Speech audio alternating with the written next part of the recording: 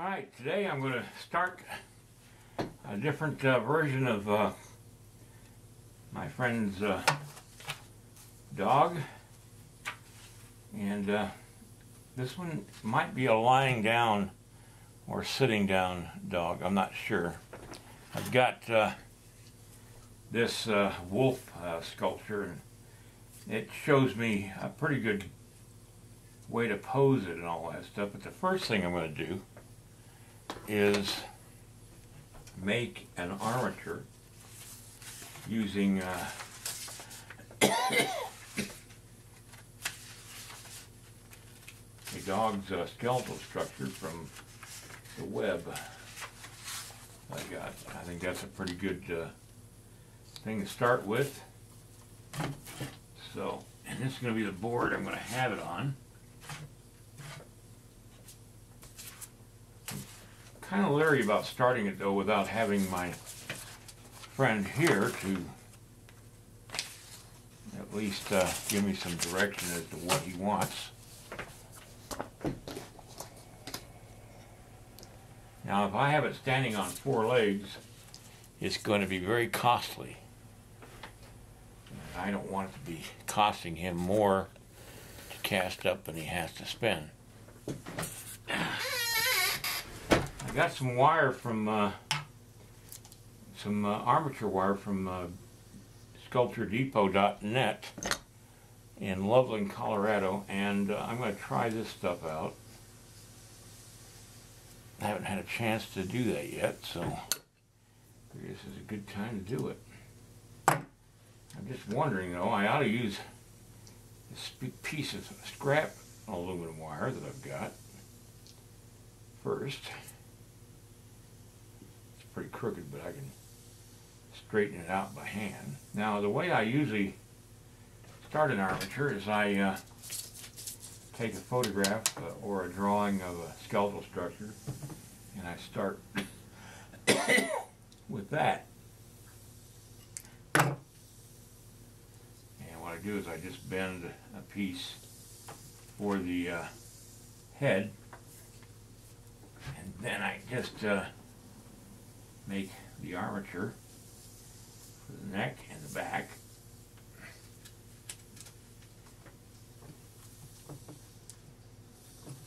And right where the hip joins the backbone is where I stop. And then where the rib cage starts,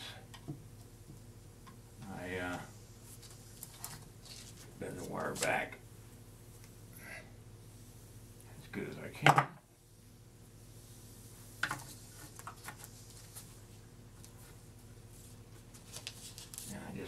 Rib cage around.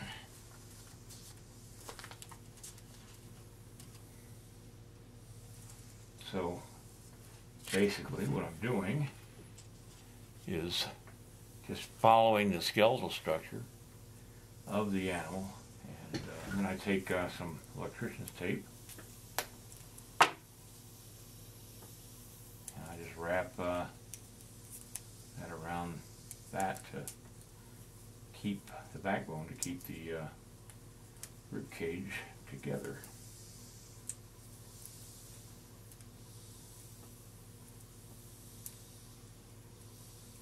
There.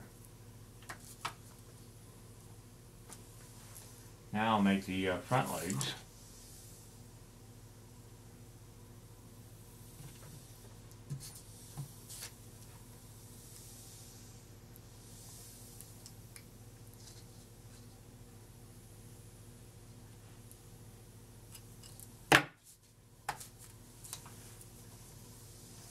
Cut too short. Now that's where it's going to join up with the backbone. It's right there.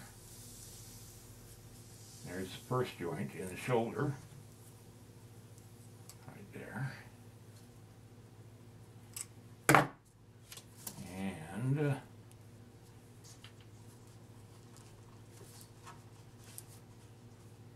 bone curves, so I'm going to show that curve in this armature. Okay, that shows you just a little bit more of what I'm doing.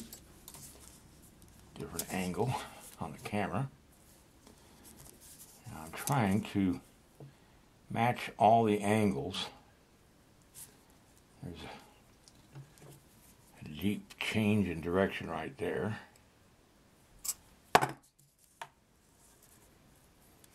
Bone structure is just a little different than a horse. All right. Now, that's where the joint is, right there.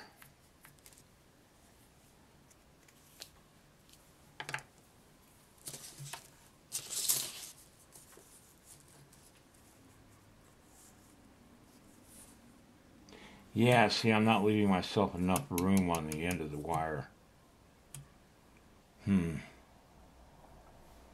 Gotta figure something out.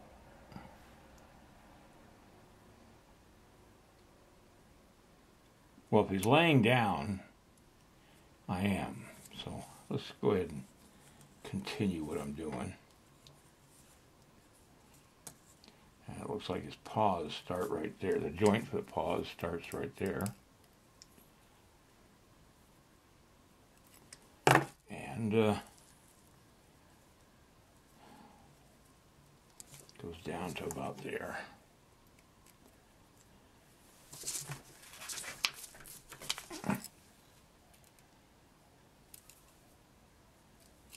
Okay. I'm going to separate it a little. Come on, get in there. I'm trying to get where the shoulders meet the backbone. There we go. Well, anyway. And bend around a little bit so that the front legs will be about the right distance. All right, now I want to tape that onto the backbone bone. Let's see how that looks. Looks about right. Alright, let's do the rear legs. Now this is all I'm going to do today because I want to find out what he wants to do with the animal. I have to sort of wait for him to come to the studio, and he's been on the Missouri River for about the last week camping, and I think he gets back tomorrow, but I'm not certain on that. Anyway, I'll check with him tomorrow.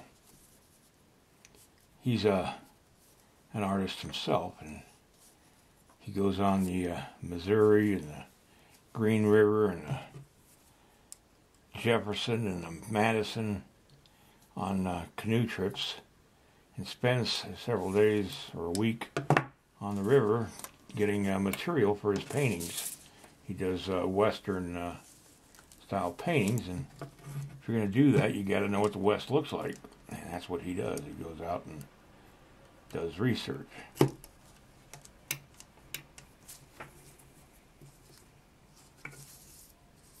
Okay, I got the hips at the right angle. Now, I'm not going by this bone, I'm going by the bone on the outside.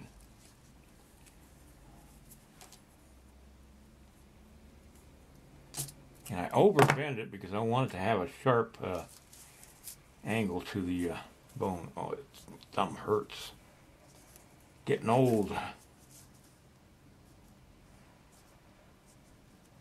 Alright, looks like the joint is right there.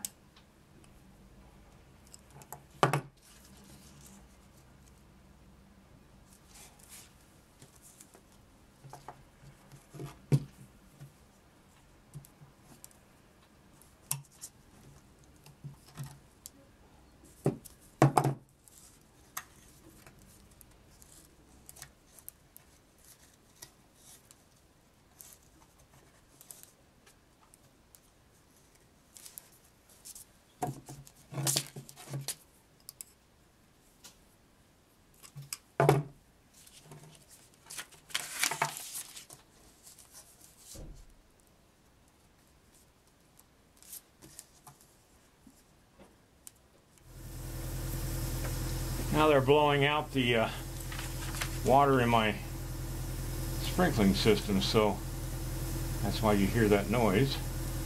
Now see, this is why I brought the backbone right to there, is because that where that bends, that's where the hips join the backbone, and it gives me the right length on the armature.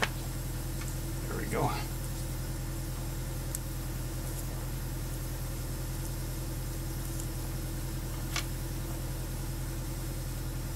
Alright, that gives me the armature for a dog. What I'm going to do is separate the back hips a little to give it the right distance between the back legs, and there's my dog. Alright, that's it. That's the dog armature. It's a little high in the back because I left a little length on the back wire, but that pretty well gives you the idea of what the armature looks like, and showing you that you can just use a skeletal structure to do that.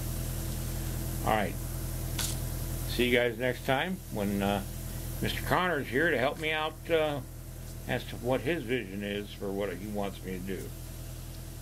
Good night.